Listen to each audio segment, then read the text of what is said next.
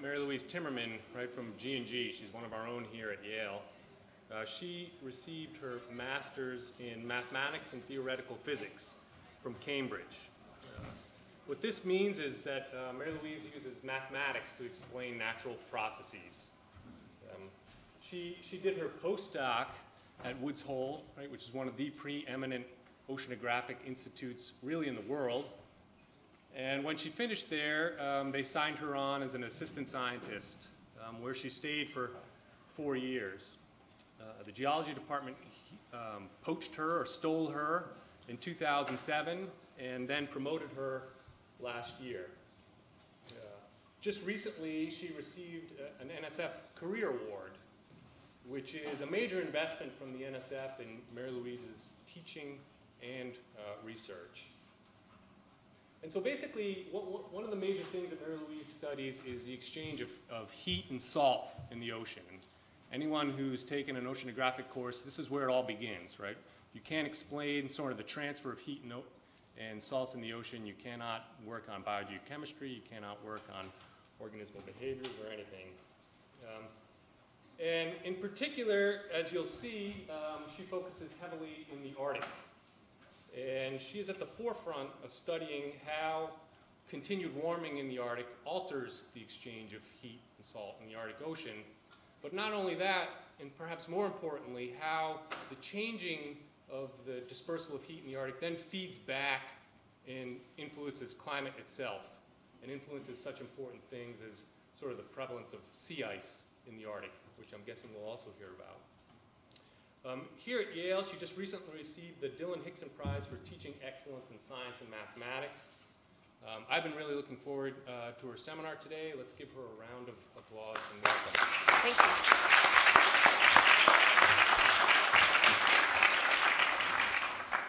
Thank you very much. It's nice to be here. So today, as Pete said, we're going to have an overview of the Arctic Ocean and climate, and we'll talk about some of the main processes that have been going on in the Arctic, with a particular focus on the ocean component. But the first thing we think about when we think about the Arctic is sea ice. So sea ice is frozen water. When the atmosphere is very cold in the Arctic and it freezes the ocean. We know that fresh water freezes at 0 degrees Celsius, but seawater, like when you put salt on your sidewalk in the wintertime, freezes at a lower temperature. Seawater freezes at about -2 degrees Celsius compared to the fresh water at 0 degrees Celsius. And as the ocean freezes, the salt in the seawater is rejected from the crystal lattice in this process called brine rejection. And so the surrounding water becomes saltier and denser as sea ice grows on the surface of the ocean. And sea ice is fresh, especially the older sea ice. It's fresh. It's so fresh that you can chop it up and put it in your drink. So it really is a distillation process, this sea ice. So the main reason why we might care about sea ice is because of this well-known phenomenon that sea ice has a high reflectivity. Sea ice and snow, or a high albedo. So about 80% of the incoming solar radiation onto the surface of the sea ice is reflected back to the atmosphere. And you can contrast this with solar absorption into the surface ocean, the much darker surface ocean, where only about 10% of the incoming solar radiation is reflected back to space. So sea ice is a reflector. And in this way, it moderates the temperature of the Arctic and also the global temperatures. So this high reflectivity of the sea ice. And this high reflectivity property of sea ice and snow cover is what is oftentimes this concept in global climate change called polar amplification, which means that the poles are warming at a faster rate than the mid-latitude ice-free regions. This is often attributed to sea ice losses. So we know about this phenomenon called polar amplification from the long-term climate record, from cores. We see that when the Earth warms, the Arctic regions get preferentially warmer. And also from the modern historical climate record, and also future climate model projections. We can see that the Arctic will and has been warming at a faster rate. This graph behind me is a NASA graph of surface air temperatures. And what the colors show is the surface air temperature change over the past 30 years. So in most of the world, if you take a global average over most of the globe, the surface air temperature change has been about a degree global average. And you can contrast that with surface air temperature changes in the polar regions of about 3 degrees in the past 30 years. So this is this concept of polar amplification that relates largely, there are all kinds of different factors that scientists attribute this polar amplification to, but it relates largely to this concept that you can have more heat absorbed into the Earth when you get rid of your sea ice and snow cover in the north. So let's continue this thread of sea ice. Sea ice has a very strong seasonal cycle. Sea ice covers about an area of about twice the size of the USA. And every winter, we lose about half of our sea ice cover through melt. And the sea ice, of course, also gets blown around by the winds and pushed out of the Arctic region and into the lower latitudes where it can also melt.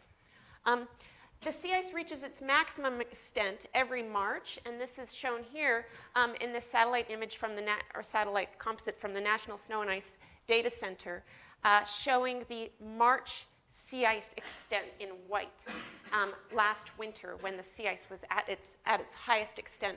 And the orange line here is the median ice edge between 1981 and 2010. So you can think of that as a longer term mean ice edge.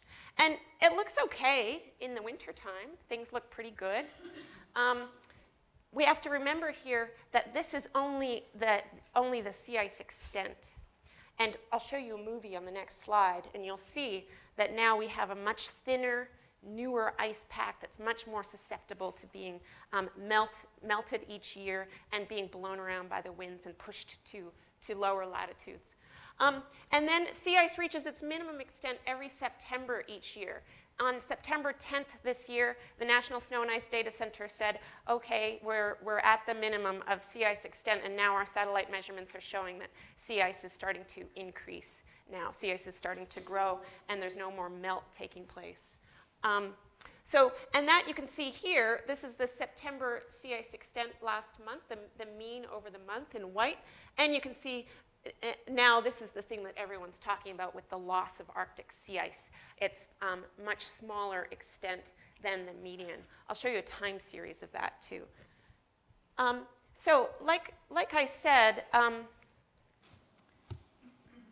this sea ice pack is thinning. It's getting younger, less old ice now in the Arctic because it's melting out. And I'm going to show you this movie from NOAA shows in the colors are what you can think of as ice age. Older ice is thicker ice because it's had longer to grow in the Arctic, and the new ice is the blue, and the older ice, more than 9 years old, some of it, is the white. And it started in 1987, and now you can watch the seasonal cycle as the sea ice is at its maximum. It's got all that blue color is the sea ice that just forms that winter. So it's just 1 year old, and it grows and decays. And what you can see that's most obvious from this is the white areas are shrinking. So that older, thicker ice we're losing. And now we have a much more thinner, more vulnerable ice pack in the Arctic. So if we look at, we can quantify that in a time series. We've had satellite measurements of Arctic sea ice since 1979. So this shows the satellite record of sea ice extent in millions of square kilometers. every September. This is the extent every September when sea ice is at its minimum. So it's only the summer. If I were to show you the winter, the March in sea ice extent, we lose about 3% per decade. But it's more of a much more horizontal line at the top of this graph across here kind of thing. So we see the sea ice extent is declining at a rate of about 13% per decade. And now I'm going to tell, so that's our sort of introduction to sea ice. And as Pete said in his introduction, what I do is try to understand how the ocean influences sea ice cover and vice versa. So the ocean's relationship to sea ice cover and climate. And to lead into that, actually, I'm going to show you a couple of images. These are images of sea ice. These are images from a plane, a NASA plane taken about 500 meters above the sea ice in the Beaufort Sea in fall, just north of Alaska in fall. And I just wanted to impress on you this picture that sea ice is not just this vast white sheet, but rather it's made up of all of these complicated flows that jostle around and are blown by the winds and subject to freezing and so on. So you can see that these are ice flows of all various sizes here, and you can see these black or dark regions here. That's the ocean, and that gives you a really good feel for how much you can absorb, how absorptive those oceans are the open ocean waters are compared to the sea ice. So it's got lots of snow on here and high reflectivity also. Feel free to interrupt if you have any questions about any of this. So this is sea ice. It's a very complicated flow field. Here's another picture of this. I wanted to show this picture because in the entire field pretty much is sea ice. Even this stuff up here, this is all sea ice. It's called nihilous ice or grease ice. That's sort of just when the sea ice first starts to form on the surface of the ocean. And it gets blown around by the winds and also the ocean currents below. And you can see that in this kind of ribbony structure. And what you can see here, this gives you an appreciation for how difficult it is in the Arctic when we think about contaminants or oil spills or something on the surface of the Arctic Ocean. It's very difficult to delineate the spread of contaminants, such as oil or something, from these various different types of ice. And that's one of the things that people who are needing to monitor these things are studying right now. So just like as sea ice is very complicated, the ocean system below is very complicated. It's got a complicated temperature and salinity structure on a range of different scales, from the scale of the whole basin, thousands of kilometers, down to centimeter scales. And so we need to understand this whole range of scales and processes if we're to understand how the ocean impacts the sea ice cover. So first of all, we need to look at a map, and we need to see the topography, the seafloor topography of the Arctic Ocean. Because ocean currents in the Arctic are steered by these underwater submarine ridges and mountains. They're steered by the underwater topography, and obviously the Coriolis effect has an important role in ocean currents, and also the density of the water. And the density of the water is influenced by sea ice growth and decay processes, river inflows into the Arctic, and inflows from the Atlantic and the Pacific Ocean. So it's got this kind of complicated underwater topography here. And then in the right panel is a schematic depiction of ocean currents. So the Arctic Ocean receives inflows from the Atlantic Ocean through the Barents Sea opening here and through Fram Strait here, Davis Strait here between Greenland and the Canadian Arctic Archipelago, and the Bering Strait over here that separates the Pacific Ocean from the Atlantic Ocean. So we have inflows here. The red depicts the relatively warm and salty waters. The blues depict relatively cool and fresh waters.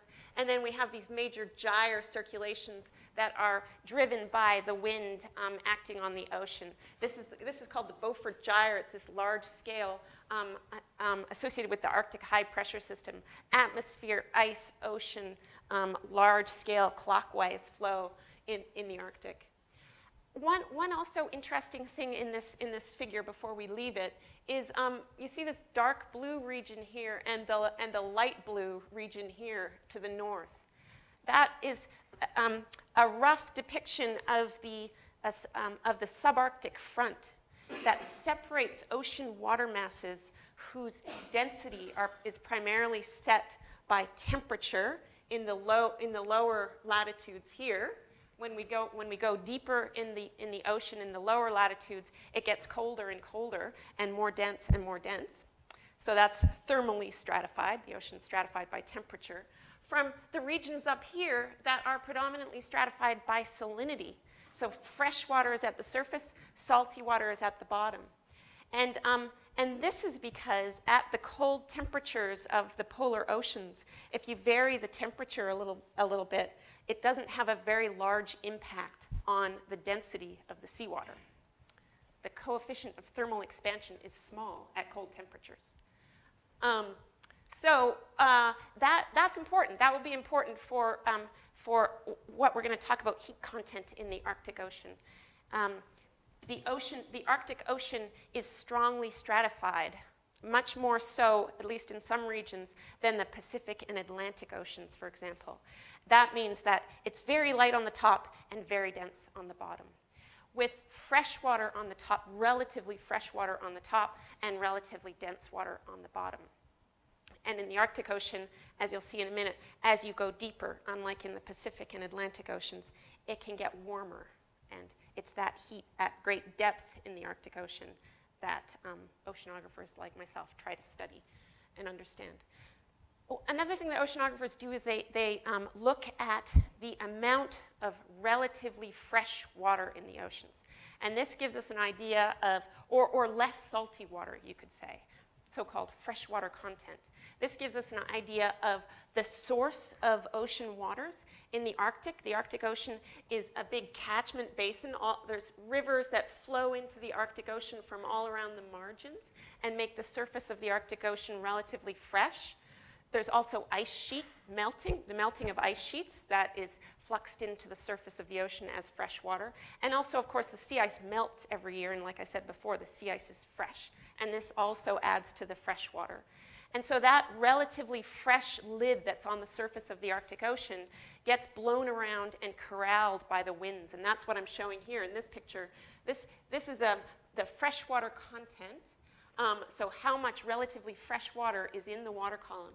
And you can see this blob of anomalously fresh water over here. This is associated with that large-scale clockwise atmospheric system that I mentioned. And what happens in the surface layer of the Arctic Ocean, there's a balance between friction and the Coriolis force such that all of this fresh water that's dumped into the Arctic gets corralled in this big freshwater center. And if you've ever heard conversations relating Arctic to climate, other than this whole concept of the ice, the reflectivity of the ice and snow, people also talk about Arctic freshwater and its impact on climate. And one of the reasons they talk about this is because right now in our contemporary Arctic, right now up there we have a blob of freshwater. These are based on measurements. We have this blob of freshwater. And if we have a relaxation of this large-scale clockwise circulation, if the winds slow down and relax, this blob, as we've seen in the past, can be released to the North Atlantic. And when fresh water is released to the North Atlantic from the Arctic, we can put a freshwater cap on the North Atlantic. This is a very simplified way of describing it, but we can put a freshwater cap on the North Atlantic, which inhibits that intense cooling that we have, cooling and sinking that we have in the North Atlantic. That's a major contributor to cold water in the world's oceans and contributor to global overturning circulation. And so scientists want to monitor this fresh water and this corralling of fresh water by the atmospheric circulation. Another reason why it's very important is because, maybe many of you know, the major ocean sink for atmospheric CO2 is in the North Atlantic Ocean. And that's because we've got deep convection there that can draw down the CO2. And so if you look at a map of CO2 uptake by the oceans, you just see this red blob in this region here. So what are we going to have if we have fresh water exiting the Arctic, stratifying the North Atlantic? We may limit our ability, the ocean's ability to take up CO2. But the main reason that we're going to care about freshwater today in this talk is because freshwater impacts the stratification of the Arctic, which impacts the storage of ocean heat and release of ocean heat in the Arctic Ocean. So next I'll show you some measurements of the Arctic Ocean. And how do we measure the Arctic Ocean? Well, we can go up to the Arctic Ocean in an icebreaker, which we do every year. We go up into the Canadian Arctic, into the Canadian basin, and make measurements. But that's only in fall and summer when the ice pack is weak, and you can make your way in there by an icebreaker, and it's not very expansive. So we can make measurements via icebreaker in the summer and fall, and put instruments into the water from this icebreaker. This is the icebreaker that we use for our yearly expeditions. That's a Canadian Coast Guard icebreaker. So the National Science Foundation actually kind of charters this Canadian Coast Guard icebreaker every summer in this region of the Arctic. This icebreaker this is actually taken, the photos taken from our ice station where we're working on the ice, and the icebreaker is waiting for us. It's not moving. The icebreaker has, this particular icebreaker, they all work differently, but this one has a bunch of nozzles at the side, at the bow, that it shoots out compressed air out of the nozzles. So when the ice comes close to the ship, it can turn the bubbler system on and get the ice out of the way of the ship, and that's what it's doing here. So here are measurements from an icebreaker transect across the Arctic basin from Alaska all the way across to almost Svalbard. And this is going to cross these main underwater ridges. The main ridge is this Lomonosov Ridge, which was actually first discovered by oceanographers in the 1950s, not by looking at the seafloor, but by measuring ocean properties either side of this ridge and saying, oh, there must be an underwater ridge there that's separating the transfer of water across these ridges. So all these ridges separate the main basins, and we can see different circulation in each of these basins. So here's a section of temperature in the Arctic. I keep talking about warm Arctic waters, and we'll just see how warm they are. This is depth here, down to 4 kilometers, about 2.5 miles depth.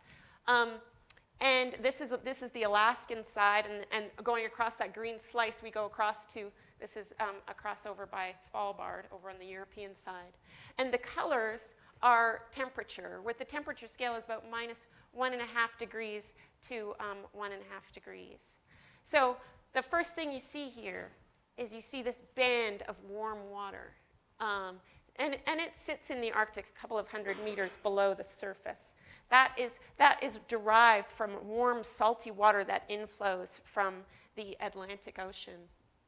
And the temperatures are only a few degrees above freezing. Remember I said that seawater freezes at about -2 degrees Celsius. But that's enough, there's enough heat in that warm band of water that's sitting at depth in the Arctic Ocean that if this heat were somehow to make its way to the surface, which presently for the most part it doesn't do, if it were to make its way to the surface ocean in contact with sea ice cover, it would entirely melt the sea ice pack, and we would have no Arctic sea ice remaining. So, but it doesn't, because the Arctic Ocean is a very low mixing environment. It's covered. You can imagine how precarious this situation is, because the Arctic is covered by sea ice for most of the year, which acts as a buffer for wind input to the Arctic Ocean. So you've got the sea ice lid sitting on the Arctic Ocean. Less wind energy input, so less mixing up of the ocean, not like we see down here in the mid-latitude ice-free oceans. Also, tides are very weak, and also I keep talking about that very strong stratification, the fresh water and salty water below, prevents these warm waters from being mixed up to the surface. Let's look at a profile now of temperature and salinity and density. So this is when we go in our ship and we send an instrument down from the ship to the seafloor, and bring it back up, and we can not only measure its temperature and salt content, but we can measure CFCs and oxygen content and other geochemistry in the water. So I'll show you the basic, this is a profile taken from right here. And as I told you before, the temperature, as you get deeper, can get warmer in these kind of interleaving layers. And the complexity of these interleaving warm layers that have this vast potential to melt sea ice is what I study. The salinity, on the other hand, looks fairly simple, fresh at the top, goes down salty at the bottom to about 35 parts per thousand. So seawater is about 35 parts per thousand. That means 35 grams of salt in 1 kilogram of saltwater solution. That's seawater. At the surface in the Arctic, sometimes it can get very fresh, only like 12 parts per thousand. And then we see density. And density, the shape of the density looks very much like the salinity curve. So this temperature, these temperature effects have only a small influence on the density of the ocean. Okay, so these are measurements from an icebreaker. But you can ask now, well, how do you get measurements of the Arctic Ocean year-round, which can be a challenge because we can't get up there year-round. You can go up into the Arctic by aircraft in the spring, although even that's becoming more precarious now as we lose the sea ice. You can go up in spring when you have lots of ice pack, and also it's light, and so you can actually see what you're doing because the sun has come back out in the Arctic. But the main technique that we use is by putting instruments into the sea ice cover, into what we can find as a permanent sea ice flow, those white bits that you saw in that movie. We go up there in icebreaker, we take all our instruments, we find a nice sturdy flow that we think is going to be around for a year or two, and we put instruments in here. And it's called an ice-based observatory. And these instruments send the data back via satellite to our computers back here, so we can see what's going on in the Arctic Ocean throughout the year. So these instruments measure, for example, atmospheric properties, snow and ice properties, the thickness of the sea ice, the depth of the snow, and measurements that I'm going to show you today from what we call an ice-tethered profiler, which is a buoy that sits in the sea ice, and below that is this long wire down to about 800 meters, and rolling up and down on this wire is a sensor that measures ocean properties. The Russians have been doing this since 1937. Obviously, these were manned ice camps, and there are still some manned ice camps today. But we are seeing fewer of those because it is more dangerous with a more unstable ice pack now. But the satellite transmission has revolutionized the way we view the Arctic. So here are some measurements from one of these ice-tethered profilers. It has a surface buoy. This is an instrument that has a bunch of batteries in it and moves up and down and makes measurements all the way through the water column to try to understand those warm layers that we see. Are they getting warmer? In what parts of the regions are they getting warmer? Where are they releasing heat to the sea ice cover? And so on. What's the freshwater content in the Arctic Ocean? And that's shown here. I said there were several different warm interleaving layers, and we'll show those here. This is a top is what we call a section of temperature with depth here and date here, running for 1 year through 2009 and 10. And it was from one of these instruments that was blown around in that Beaufort Gyre here. And it was kind of blown around. It was sitting on its ice floe, and it was blown around. And the whole time it was blown around, it was rolling up and down like this and sending measurements back. And so we could come and sit in our offices and see what the Arctic Ocean looked like in midwinter. And then this is salinity. And as you can see from the salinity, the salt content is very low at the top in the surface of the Arctic Ocean. And then it gets saltier as you get deeper. And this gradient in salinity is associated with a density gradient, which means that it's hard to mix water up. If you have water that's stratified, where you have dense water on the bottom, light water on the top, and you have to put a fair bit of energy, especially in the ocean, a fair bit of energy in to mix that up. And what you can see in the temperature is that you see this warm band of water that pretty much just sits there underneath the surface mixed layer, underneath this blue stuff. It just sits under there, trapped by the stratification, not being able to get up to the surface. Although in some cases it does get to the surface, and we'll talk about that briefly. So the idea is that we have these layers that are warm, and one of the most prominent changes in the Arctic in recent years has been a warming of the ocean layers. And this is because the ocean layers coming in from the Atlantic are warmer, the ocean layers coming in from the Pacific are warmer, and another reason, which is related to sea ice losses, that I'll tell you about next. Because we need to understand the source of this water and the implications for its heat loss to the Arctic.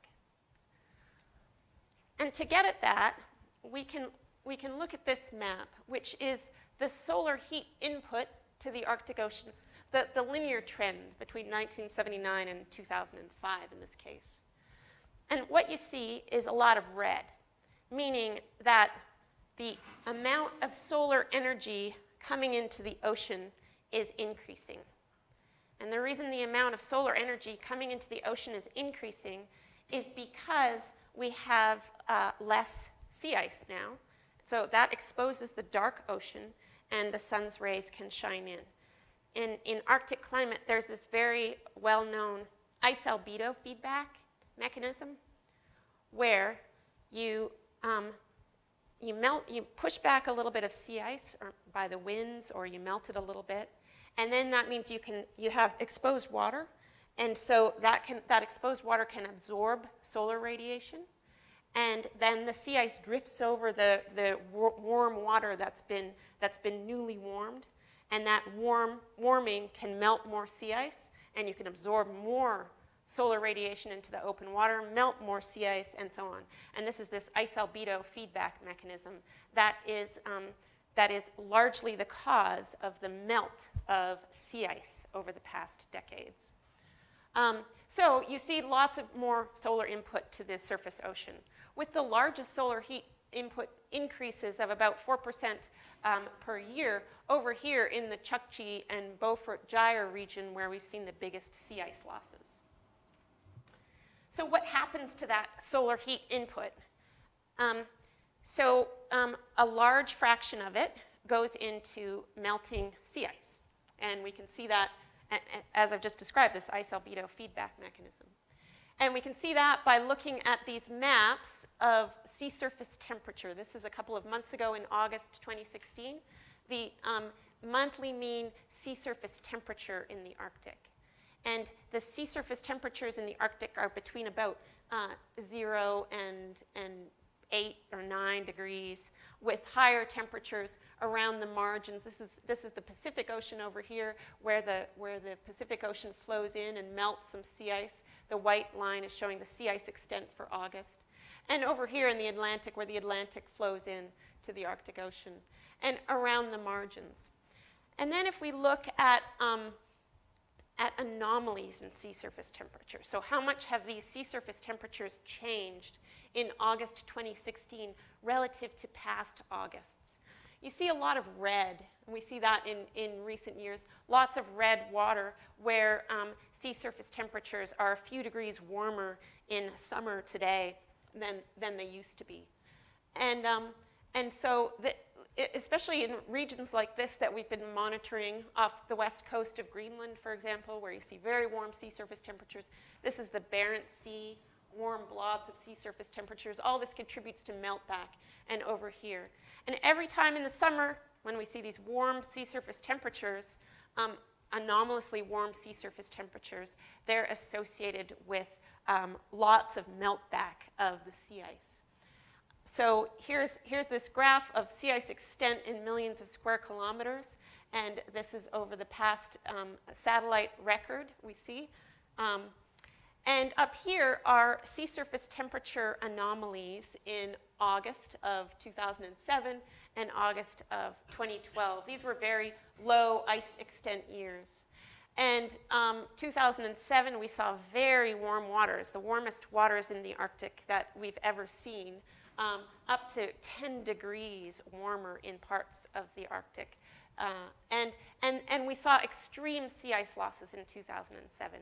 And after the news in 2007, there was kind of a shift in atmospheric circulation, lots of warming, low sea ice. The sea ice dropped out here, and everyone panicked. And things looked okay the next year and after that. And then in 2012, we had a very similar situation where we saw warm ocean temperatures and sea ice losses. This year, the sea ice was about, this only goes up to 2015, but this year the sea ice was about the same, actually, as 2015. So, you know, who's to say what's going to happen to the sea ice pack? So, I said, what happens to that solar radiation that shines into the surface ocean? A lot of it goes into melting the sea ice cover. A lot of it is just lost back to the atmosphere. And when it's lost back to the atmosphere in the fall, when the sea ice is trying to freeze again, it slows the growth of the sea ice cover or delays the onset of sea ice growth. And then the smallest fraction of it, and I would argue the most important fraction, is stored in the oceans. And it's stored in the oceans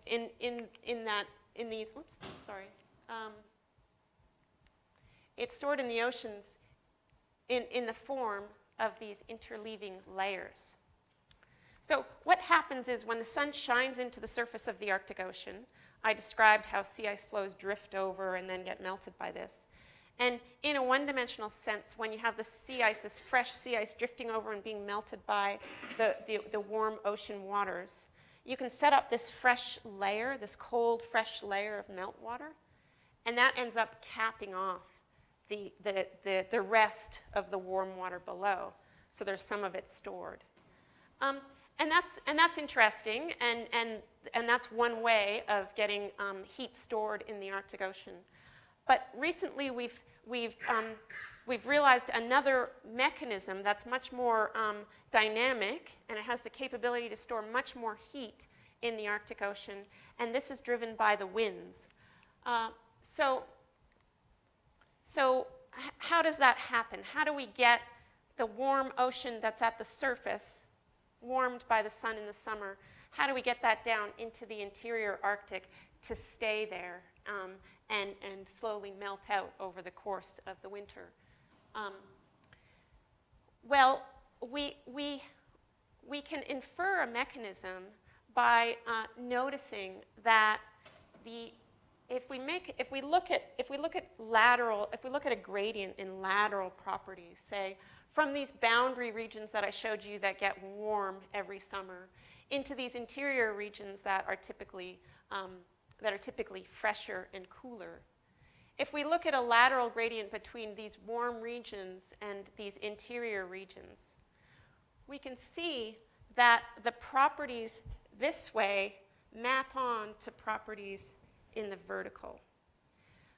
You can see that in this section of salinity here. These white lines are showing you salt contours.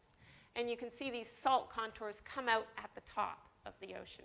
That means that there's a lateral gradient in ocean properties from salty water over in these regions to fresh water over in the center, where the winds have piled up all of this fresh water. So we see this lateral gradient in salinity that maps on to a vertical gradient in salinity in the interior. In the North Atlantic Ocean, there is a process, an ocean process called ventilation of the thermocline. And so we ask the question, well, how do these properties get down into the interior ocean that are actually set at the surface? Properties like CFCs and CO2 and oxygen through atmospheric exchanges, how do they get into the interior? Well, the same mechanism as we get heat into the interior Arctic Ocean, we can get all of these properties into the interior North Atlantic Ocean via this thermocline ventilation. So what happens is the water properties that are in contact with the atmosphere that are set like this are influenced by dynamic effects, by the winds and so on, and they get actually pushed down and pumped down and follow their level of neutral density into the interior. So that's what we see. That's what we're seeing is happening in the Arctic. We're losing sea ice, we're warming the boundary regions, so we have very warm water there, and this warm water gets pumped down into the interior.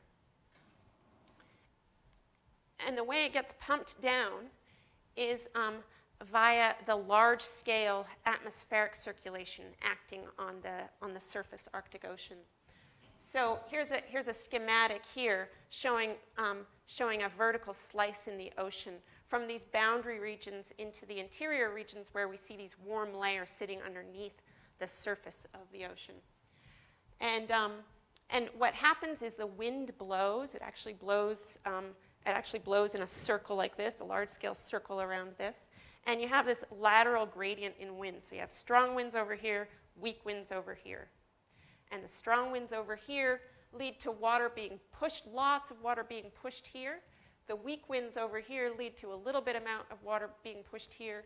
And the rest of the water has nowhere to go, and it has to get pumped down into the interior like this. It gets warmed up and pushed down in continually. All summer long this happens. So we're just flushing the Arctic with warm water.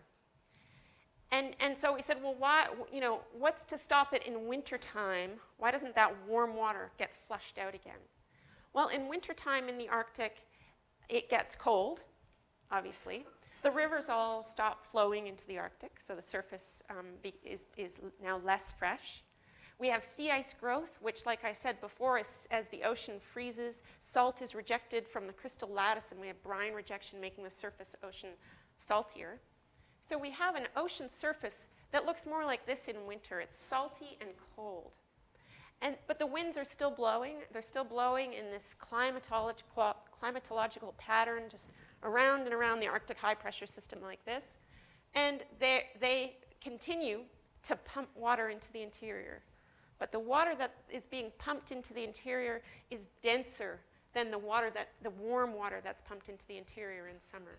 So we get dense water being pumped down, ventilating this part of the Arctic, and leaving this part largely untouched to do its thing in the wintertime. So if we look at data now, these are the same measurements where we have very warm water like this at the surface in the summertime, and then in the wintertime we have the cold surface, but we have this slug of warm water that remains throughout the year. Okay, so what? I've told you about these warm layers in the Arctic Ocean, and now we want to understand what this means. So I said that we have warm water shining into the surface of the Arctic Ocean. It melts the sea ice. Most of it goes into melting the sea ice. And some of it gets lost to the atmosphere. And then a fraction of it gets stored in the ocean. So here's just a case study example. Here we're going to look at the cumulative heat content into the ocean, where the total height of each of these bars is the total heat content that's been absorbed in a certain region of the Arctic Ocean, in a region where we have measurements, actually, where we have measurements of the bottom melt of sea ice so that we can close the heat budget and figure out what's happening with the sea ice cover. So the total height of each of these bars is the total heat content into the upper ocean. And most of that heat, the cumulative heat content, goes into melting the bottom of the sea ice flows. Sea ice is about, it has a total thickness, say, of 2 to 3 meters, and in one summer we might lose about a meter of that in a typical melt year. And then the rest of that heat is just lost. A small amount is stored in the oceans. And that small amount of heat that's stored in the oceans, over the course of fall and winter, it gets mixed up when we have winter storms that make the ice move fast relative to the ocean, and there's a strong shear like this, and that mixes up that heat that's right underneath the mixed layer. And we also have sea ice growth, which rejects this dense water that sinks down and can draw up that heat. And we find that in a year after we have a typical summer sea ice extent, and we don't absorb too much solar radiation into the surface ocean, that the total heat loss from the ocean only contributes a very tiny fraction of the total sea ice melt over that following year. But in a year such as that 2007 year that I showed you with that big red blob of warm water and very low sea ice extent, we had a lot of heat that was trapped in the Arctic Ocean and was later released over the course of the year. That's shown in these bars here. It was later released in the fall and winter to melt the sea ice pack. And the result of this, in this simple study, says that the loss of stored heat in winter following that summer of intensive solar heat input was equivalent to about a quarter of the sea ice growth over that season. So the story is that if we continue to have intense solar heat input into the surface Arctic Ocean, we'll continue to store larger volumes of heat, and this will lead to a compromised sea ice pack the following year. So this is what I've just said now. Increased solar absorption into the upper Arctic Ocean is a factor in recent sea ice losses, and the sea ice albedo feedback mechanism has been one of the main mechanisms for sea ice melt back in recent years. The bottom of sea ice is melting more than the top of the sea ice.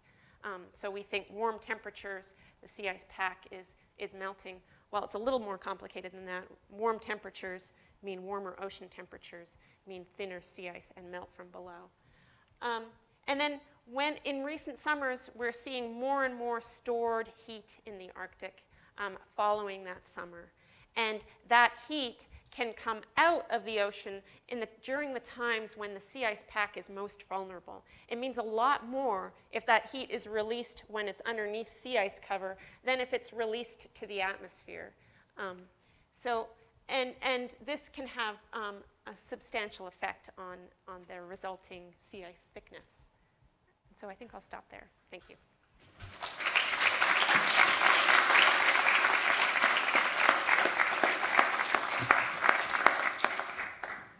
Question?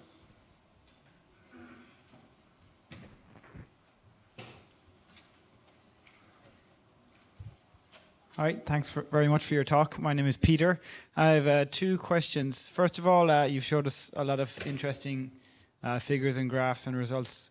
I'm interested, what kind of mathematical models do you use to carry out your research? And second of all, is there any predictive capability with the model? So, or if you're looking at like the yearly trend in ice cover, if it's going to be a very low amount of cover one year, can you say something about what it's going to be like the next year, and vice versa? Yeah.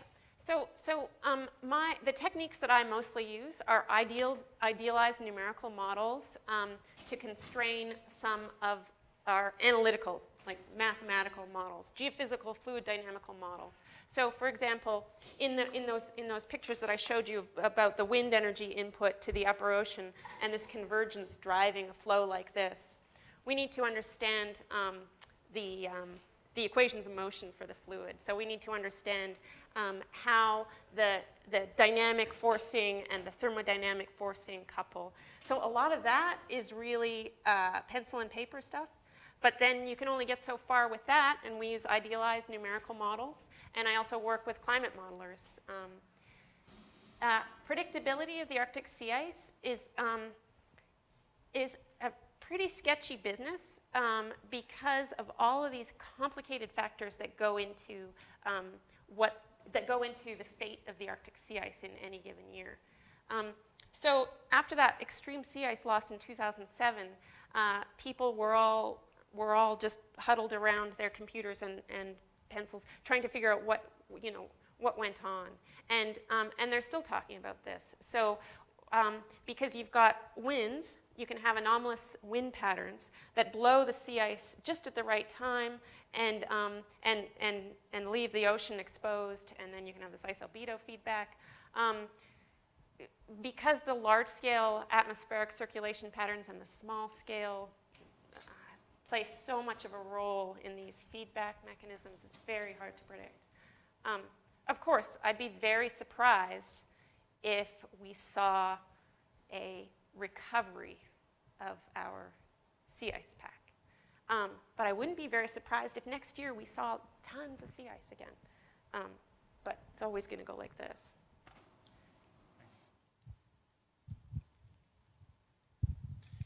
Hey, I have a question about predictability of Arctic sea ice. I've seen some models that show a complete disappearance of summer sea ice in less than a decade. And what are your thoughts on that? Is it likely, unlikely, based on your experience? And secondly, how would that change some of the currents that you described? Yeah, so for a long time to come, we're going to have sea ice in the wintertime. The atmosphere gets so cold that the ocean is going to freeze. A lot of the predictive models, or a lot of these models that have these predictions, they're tuned because there are so many processes that can't be resolved in a global climate model, like these ocean mixing processes.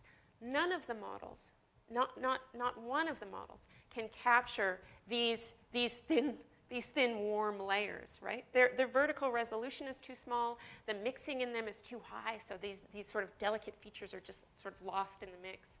And that's not even to mention the issues that are involved with parametrizing the sea ice growth and decay processes interfacing with the ocean.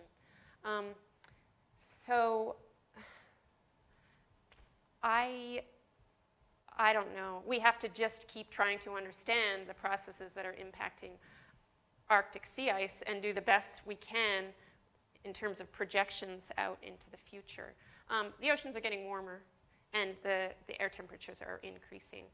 Neither of these bode well for sea ice cover in the next decades.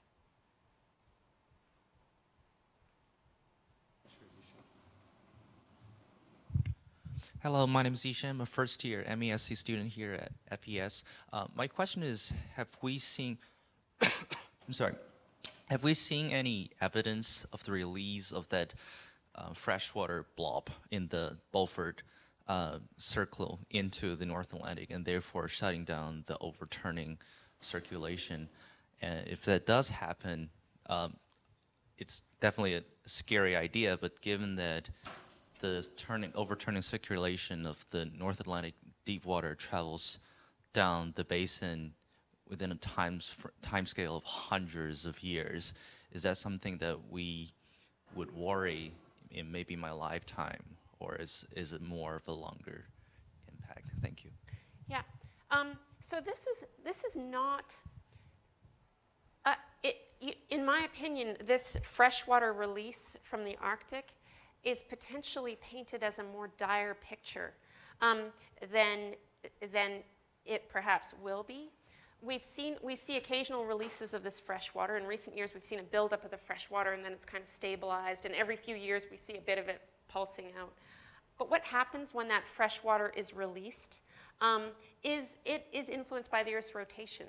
And so it comes out, and it hugs the coast of Greenland, basically, in a boundary current. One of the things we're trying to understand now is how that water can be transported laterally. But what that means, that it doesn't just flood the North Atlantic as this cap, but it hugs as this boundary current. What that means is it will have less of an impact on atmosphere-ocean exchanges over large regions of the North Atlantic. Here's that picture that I just put at the end of, this is an inventory of anthropogenic CO2 uptake by the oceans. And this is this concept that I mentioned of increased CO2, or large CO2 uptake in these regions of dense water formation. This is kind of a striking plot, that to think that 25% of the atmospheric CO2 is absorbed in in the North Atlantic region. But we're very uncertain about the way that freshwater release will influence freshwater over the North Atlantic. So that is something that we can't make predictions of. There have been studies that may not have been physically justifiable in the past.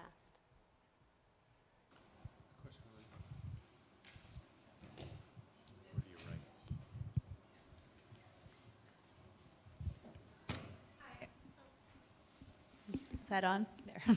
Hi, I'm Sarah. My question is, do we know when the underside of the ice is thawing with the warm air or warm temperature kind of making its way under there?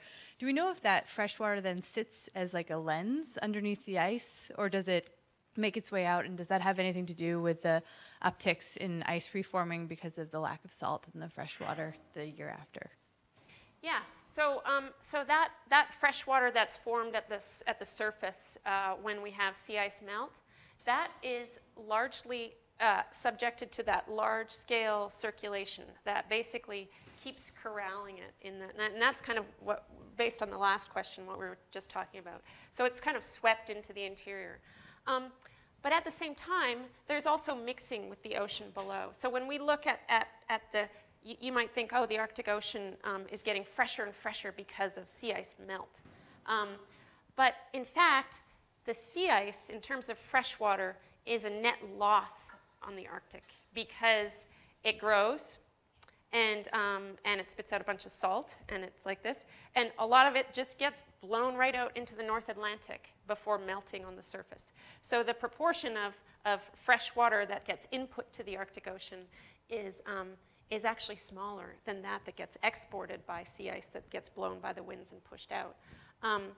But the sea ice ultimately gets, the fresh water ultimately gets corralled like this in that Beaufort Gyre.